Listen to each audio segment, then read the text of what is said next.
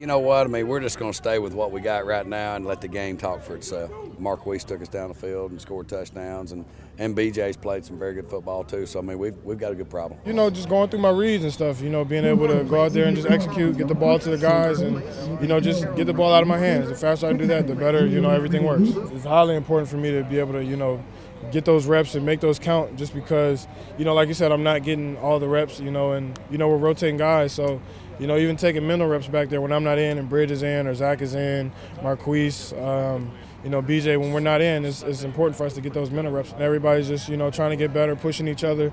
You know, we're not, you know, worried about where we'll fall and, you know, where everything will line up. We're just, you know, trying to push each other, get better, you know, trying to work with our brothers and, you know, just continue to work. Last year I was still, you know, I was confused.